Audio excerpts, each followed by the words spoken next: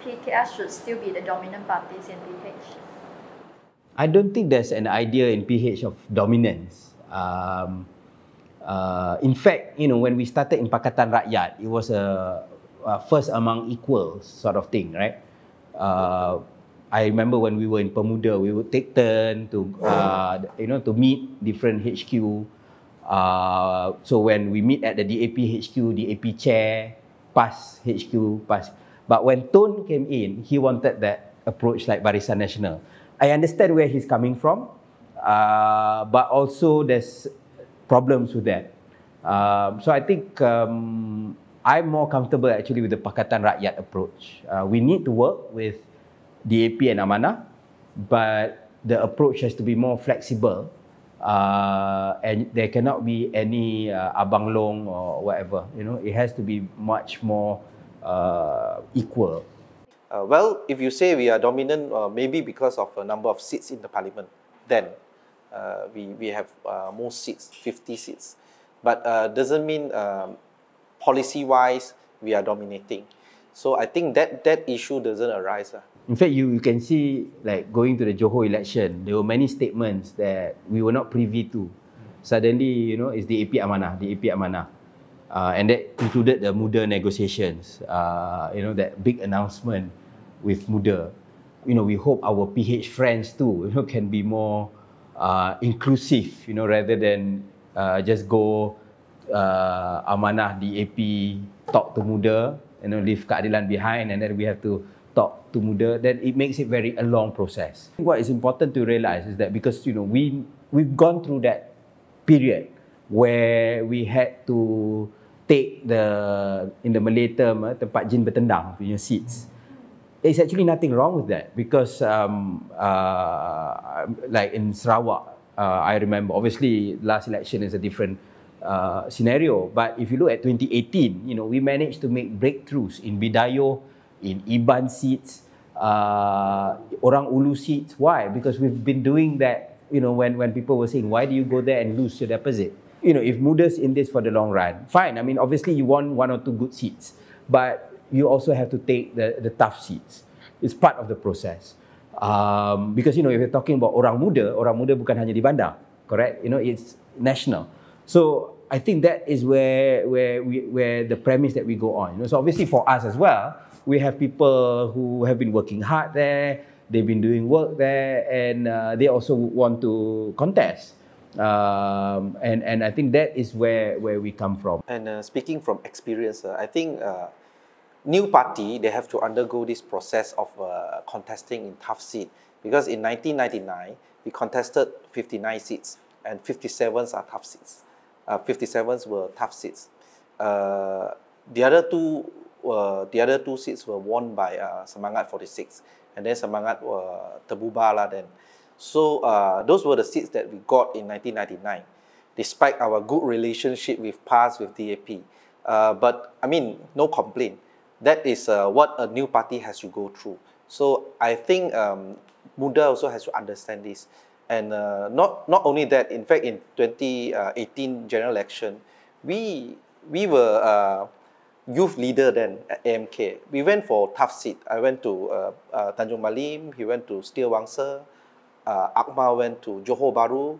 All these seats has never been won by opposition. So we went for all those seats. We need to add value to the movement instead of just enjoying the fruit of... Why we think Muda bring any added values?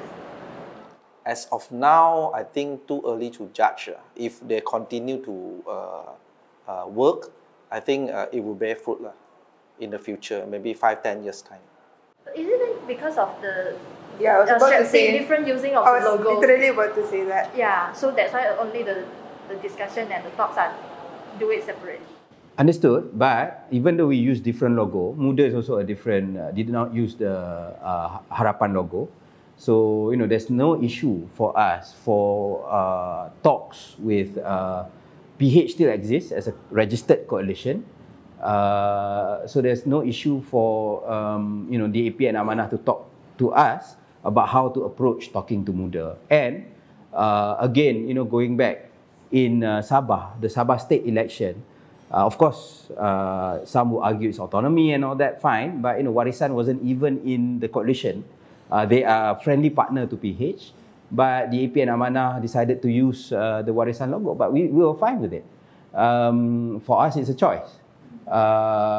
So for at the end of the day, PH still exists as a coalition. And I think that is where any discussion and all that should be within that framework. So do you think for next GE, PKR will still use PKR logo and PH still using PH logo? For me, I still stand by that approach. I don't think that